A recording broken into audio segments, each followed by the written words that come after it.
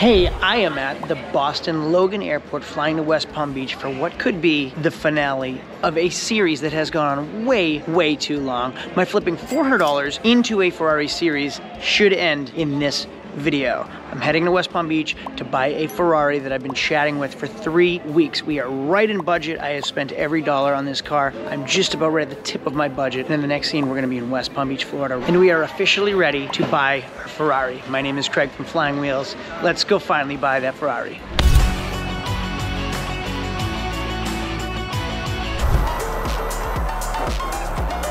I'm at the West Palm Beach airport. I bump into a dealer friend of mine from up north, Tony. Tony Alba. What's the name of your dealership? Alba's Auto Sales. Alba's Auto Sales. And look at what he's got on his shirt. He's got the shirt, the glasses. You had the first Ferrari I wanted to buy, which was the red one, the gated 6-speed we chatted about on the plane. We were in like the 50s when we talked about it, and I said no. That thing went up in value tremendously. So it did. I should have bought that, and that should have been my first Ferrari. You do a lot of Ferraris, don't you? Yeah. I'm looking for one now. Looking for one now? Me too. I'm sorry that I sold all of them. Yeah, I wish I bought that one. Some Lamborghini, Bentleys. Yeah. They had them all. Well, thanks for the info. So while I wait for my Uber to show up to take me to the Ferrari, I want to go over the details of this car. Now, I don't want my first Ferrari to buy something that I found at the auction. I don't want to buy the least expensive Ferrari on the planet, which I could have. I could have found the cheapest Ferrari at auction over and over. I do not want to buy a dealer auction Ferrari. I want to buy the car I want. I want a red Ferrari. I want a convertible. This whole series, it was either a California or a 360 Spyder, because those are sub $100,000 good looking iconic Ferraris. Now that 360 Spyder mid-engine is the red Ferrari that I had in mind this entire time. That is what I expected I would be buying to culminate this series, to end this series. Now Anthony, who you just met over there, had a 355 last summer in a gated 6-speed. I didn't pull the trigger. I wasn't mentally ready, and I should have. I regret not buying that, and I probably could have made a decent profit off that car, as did the buyer of that vehicle. Now there are other Ferraris on the internet through dealer-only auctions that I could have purchased, including this one right here. Here's another 360 mid-engine, but it wasn't the right color, and it had half the mileage. But it wasn't the right color, and it wasn't the car that I really want. Also, I don't know the history, and I don't get the opportunity to speak to the previous owner, which is really scary for me, because there are a few things you want to know when purchasing a Ferrari. Has the timing belt been done?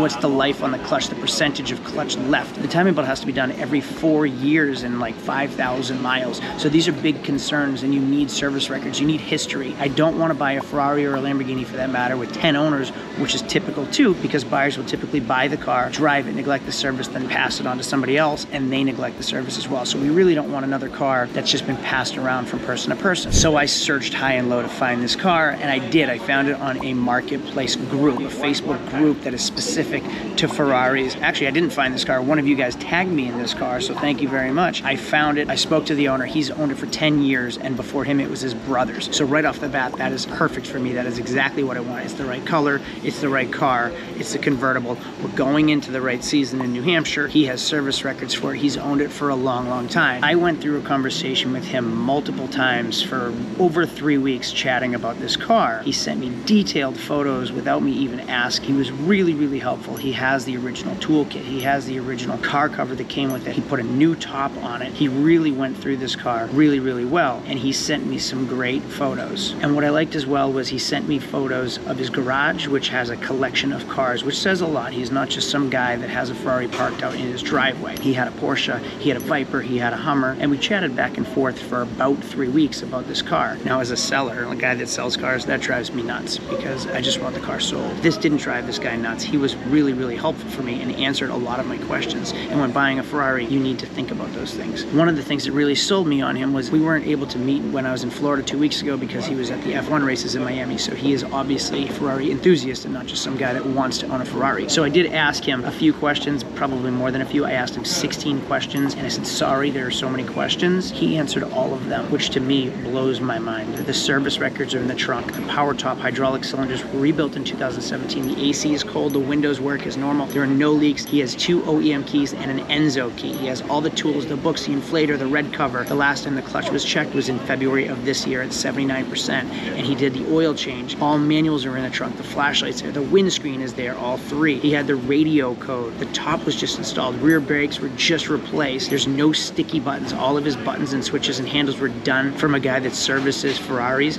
And then he showed me photos after photos after photo. So this sold me on the car, and I want this car, and he knows that. Now, he also knows me from my Ferrari series because we chatted about that, and he knows that I'm on a tight budget. He was willing to meet my budget, which helps me a lot. So now I get the car I want. He has a car that's sold. He actually left for the summer to head up to New York. The car's still down here with his son. Everybody wins. And now we're on our way to go meet his son to go hopefully buy this car. Hey, shout out to Lyft as well, because I did say Uber a minute ago. I use Lyft way more than I use Uber. Uber wanted over $40 to send me to this guy's house. Lyft, $26. Every single time I check the prices, Lyft is cheaper, so shout out to Lyft. Not even sponsored, I just want to give a shout out where shout outs are due. Now, there are a few other things too before you get to see the car alongside me, is I did pull a Carfax. I didn't want just an auto check, which is what I pulled originally. I want a full detailed Carfax where I can see the history of the car from start to finish. I figured out what Ferrari dealers it was serviced at. Fort Lauderdale Ferrari, I called them. I called West Palm Beach Ferrari where it was serviced at. I even found a repair shop that does exotics that was servicing it regularly and reached out to them, and he was happy to give me info on the car. He knew the car personally, he knew the owner, and he said he just had it in recently. Anytime the car needed anything, he was the guy that worked on it. So that right there sold me again. So this car just keeps constantly selling itself, and I didn't want to just buy it and have it shipped up to me. I want to put my hands on it first because it's a lot of money. Let's go over to the car now. It is so beautiful here. This morning it was freezing cold and windy. We're here. So this is the car. I love the wheels. Have you driven it? Yeah. So he's away, and his son came to help me out and let me take delivery of the car. Here it is here. The Scuderia Shield's here. Love those upgraded wheels. He did a great job. It is beautiful. And I love that he's got a car collection too. Oh, that's better. Yeah, to be quite honest with you, I've only had a Ferrari from the 90s. So this is slightly newer, and I don't really even know how to start it. I think I know how.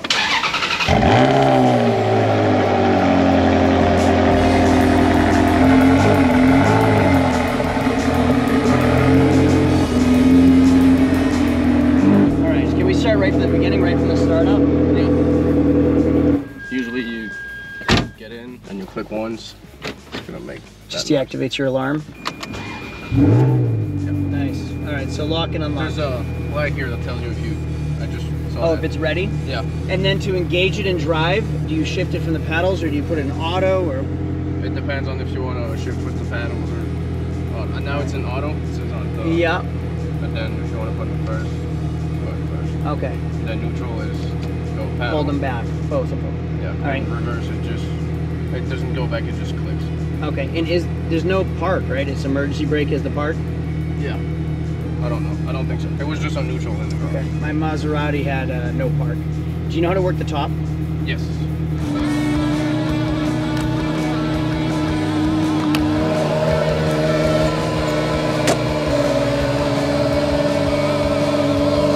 Son's on the phone trying to figure it out for me while we're at it. The floor is completely dry where the car was parked. That's a big deal. So anything leaking obviously would have been on the floor because this is the spot for that car. While the top's in this position, I was told to check in here for hydraulic fluid leaks. There we go. The top was too new and it wasn't creasing in the right places, so it was holding the top on. That's what that is? Yeah. So we have the cover for the car cover, we have the tool kit, we have the owner's manuals, we have service records, new belts. Looks great. Okay. All right, so push once, the red light goes, the red light's blinking, so push it once more. The red light's off. Great. Okay, window switches are right here. Ah, great. Emergency brake. So if I don't want paddle shifters, do I just hit auto and it'll engage? No, that turns auto off. Yeah, you just need to put it in drive, I guess. And that's your traction control? Yeah. Are you constantly having to shift, or because I'm in auto, I don't have to shift right now? You don't have to shift. Oh, you son of a... Power seats? Yeah, power seats. Has to go right? Yep. Bad timing for the rain. Yeah, at least it's not the rain we had up south today. Oh, is it worse? Yeah. And with those clutches, they don't like it when you slow down, but don't do your stuff. So it would prefer me downshifting? Is that what you're saying? Well, when you're in auto, just leave it go down, and then it's like the old cars, the 60s. You need to actually go down to the stop before it goes to 1. I don't know. Explain that again? So if you try to go from 2 to 1 when it's not, it's still running. It won't. It's gonna have a hard time going. Okay.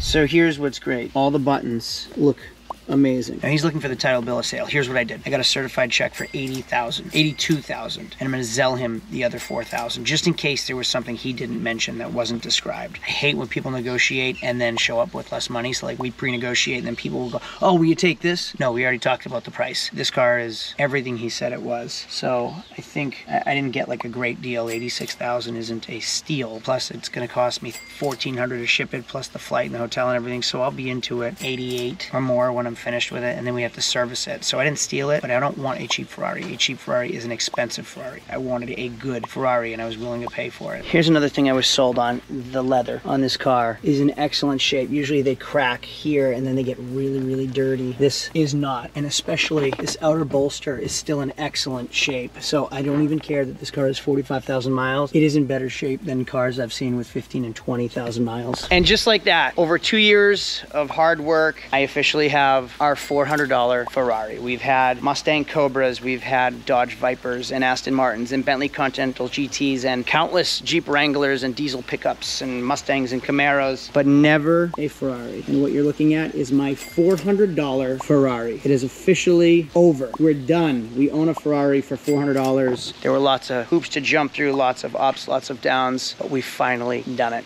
Now let's go enjoy our $400 Ferrari. And just like that, I officially own a real Ferrari. And I'm not talking a 2+2 456, look like a Ford Probe. I'm talking a real red Rosa Corsa mid-engine Ferrari. And I feel like Christmas, better than Christmas morning, because it's not just a cool car. It's an end to an idea that started 2.5 years ago to a goal that I've officially achieved. This is a cool feeling. This will be my first time ever really getting on this car or a Ferrari in general.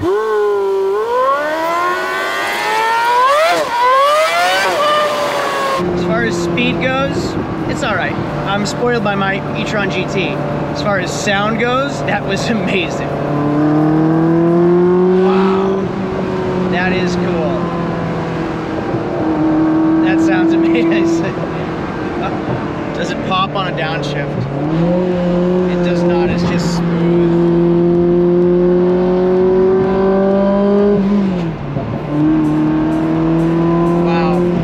F1 paddle shifters, you're supposed to let off the gas to shift like you would a manual transmission. I just realized something.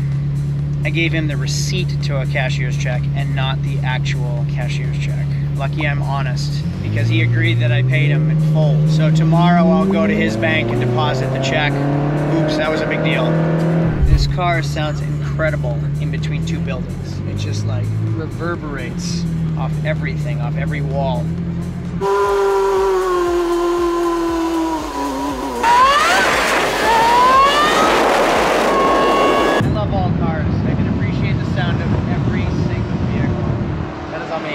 Wow, look at that car. Sometimes I wish I could go back to my 13-year-old, 14-year-old, 15-year-old, 16-year-old, 17-year-old, 18-year-old, even 25-year-old self. I just got chills just thinking of that, and just say like, hey, one day you will have that car. Hey, one day you will drive something kind of that you love, like right now, as a younger person. You're gonna own that car one day. Like dreams come true. Truly, dreams come true. That is so amazing. Problem, I can't figure out how to lock it. So like if I hold this, right now the lights are going off. It sounded like it locked, but I unlocked it. If I hold it again, it blinks. It's still, I can't figure it out. The next day. Good morning. Not 100% today because I had a couple Chardonnays last night. Still in love. Now, what was really cool, my Airbnb has a valet. The valet allowed me to park literally right in front of the building. He moved some cars last night so I could park it here because I can't figure out how to lock the doors. And safe and sound stuff. That is just, come on, man, for real? It's not even a tree above me. What the heck? Now, the previous owner did tell me he removed the PPF, the paint protection film, off the front of the car, but did not remove it on the hood. I guess all the PPF was kind of cracking like this. And this is why I don't like PPF. You pay $6,000 to $8,000 for a paint protection film and it cracks. I hope you guys can see how it's cracking. Now, the reason he didn't remove it on the hood is because these stripes are on top of the PPF. So he actually gave me a second set of stripes, just like this, the exact stripes, so I can remove the PPF and put the new set of stripes on. All right, let's see if I can do this. I turned the alarm off. Then I flip this up. Roof. Can't do it off my remote like my Corvette. Granted, my Corvette was 20 years newer. Now I think I have to tuck this in because it's brand new, so it's not seated properly yet. See how it sits in here? It has to go down. The sensors will recognize that and not shut the roof. It's a beautiful day. I just want the top down. Come on, man. I couldn't figure it out. I give up. It's a beautiful day in West Palm Beach, and I have to drive with my top up, whatever. I don't leave till tonight, so I have the entire day. So I'm actually going to the auction, a dealer auction. If you saw my video about all the supercars at the Palm Beach auction, that's where I'm heading to right now to see what we can find. I bought my CTSV there last time. Who knows what I'm gonna end up with today? Maybe nothing. Maybe something awesome. Don't even know. We're gonna find out, and that's gonna be a whole new video. Hey, look at that. Trump's jet. Trump's airplane is right there. I guess he's in Mar-a-Lago right now. Welcome to the Manheim Palm Beach dealer-only auto auction, where today I will be taking you inside of a dealer auction to see what we can buy. Hopefully not buy anything. I already bought a car. I don't need to ship 2 cars. But we will see what's in here. A few hours later. I'm looking everywhere in this parking lot, and I do not see a red Ferrari, is what I thought 30 seconds ago. I was terribly stressed because my car is gone, perfectly hidden behind these 3 cars. There it is. The auction is over. I made a video about the auction that's gonna be completely separate. This Ferrari, I'm taking to my grandmother's house. It's not far from here. I was going to leave this car at this auction and have the transporter pick it up from this auction, which would have been perfect. I scheduled it a week ago, have the shipper pick it up Thursday. I get an Uber to the airport. Car's probably gonna be home within a few days. Well, the shipper kind of dropped the ball. It's not getting picked up today. So instead of leaving it here, waiting for things to get snatched, I'm gonna bring it to my grandparents' house, take them out to lunch. They're gonna bring me to the airport. I get to drive my Ferrari a little bit more, and I get to know that it's safe, nestled in their garage, instead of sitting at an auto auction while people sit in it, open their doors, check it out, like I do, and then play with things, and worse, steal things. Different note, still can't figure out how to lock this door. It wasn't locked. I hit the alarm, I locked it, can't figure out how to lock it. If you guys know, please tell me in the comments. That right there is driving me knucking futz. Hey, look at this. That is a camera or a sensor or something. That is definitely a camera. What does that go to? I have a problem. My car won't go in gear. I am nothing. If I hold this, nothing. Shut up. Oh, I'm in reverse. Okay, there we go. We're in gear. That's really scary. I don't know what that's all about. It's alarming. I'm driving this car. I can feel every single bump in the road. Now, granted, it is lowered. It's on bigger wheels and low profile tires. I can feel everything. And the other thing, like the AC is cold, but it's not, I don't feel chilly. I'm still slightly sweaty. And there's no cruise control. So I get it. Like, I'm not in a luxury car. I'm in an exotic, like, supercar, but there's no cruise control. Ah, here we go. Not open all the way. Come on, open all the way. Huh, that's slightly odd and also annoying. All right, I'm on the highway, there's no one around. Let's see how fast this car can get to 65, because that's the speed limit. Whoa, it doesn't feel like I'm going 65. I'm in Mexico anyway, isn't that what the YouTubers say? Oh, while I'm in Mexico, I'm going 100 miles an hour. I'm not going 100 miles an hour. I'm saying that's what YouTubers say. I learned something while driving up to my grandparents' house. This car, 0 to 60, not wildly fast, but going, let's just say 65, it goes 65 very smooth. Like, you don't know that you're going 65 when you're really, like, it is just so smoothly, wildly, like, high speed fast. Crazy. All right, so for the people wondering where my whatever, my love for cars came from, welcome to my grandfather's Corvette. That's how I got into Corvettes a long, long time ago. And now we're at Ferraris. Grandpa, yes. Here are the keys. I'm gonna walk you through how to do it. There's a little button right here. See that button? Yeah. You're gonna push that button and that will, like, unlock the alarm. And then we can go in and drive it. Oh, all right. I like my vet better.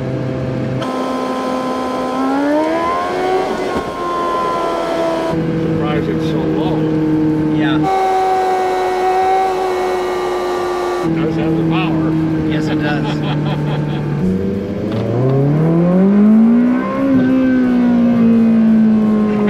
not used to this. Wow, that's nice. Wow, that is nice. This company knows how to build a car. Yeah, and it's 20 years old too. Imagine that. Oh. Just like that, we own a Ferrari for $400. flew in yesterday. I flew out today. The car's being shipped out tomorrow. I should get it like at my house the next week, and I am pumped about it. This is a long series, and it's not finished yet because we have to drive this car. We have to learn about this car. We have to figure out 2.5 years of work was actually worth it. So make sure to subscribe if you haven't subscribed yet. If you followed all the way to this day, thank you so much. This was a blast, and we have finally achieved our goal. This is awesome.